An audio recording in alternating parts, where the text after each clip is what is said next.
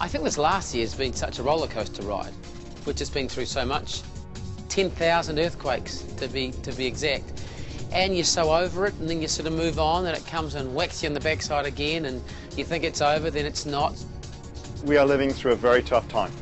At the end of the day, we can replace buildings. The important thing are the people. There's just been an undercurrent of anxiety because there's been no finality to it. You can't actually say they'll stop tomorrow or the next day, and no experts can give you the official word that will happen.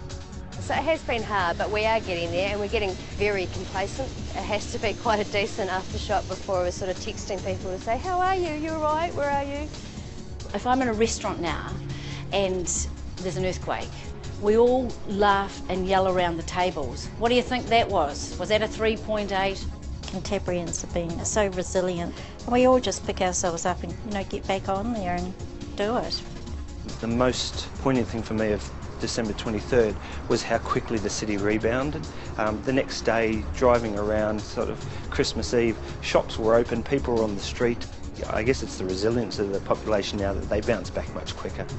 I think we've got great spirit. Didn't we do well? I think that sums up Christchurch. And in fact, it should say, and didn't we do well, and we are still doing well. You can't run away just because you have a couple of earthquakes. You run away somewhere else and you have a volcano, who knows? Nowhere is perfectly safe. We've always felt very privileged to live in this city. I love this place very much, and so we've made a decision to stay here and just make the best of it. My wife is Christchurch born and bred, and the kids are extremely happy with strong groups of friends here. So we've had a real in-depth discussion, but it was decided that Christchurch is definitely the place we want to live at. Oh, I think you shouldn't leave, because you're going to get a new city. I mean, everybody wants something new.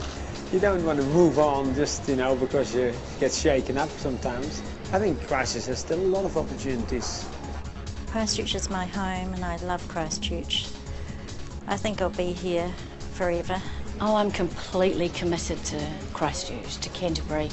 I really want to be known as somebody who wants to stay and help to rebuild. I love Christchurch. I love it.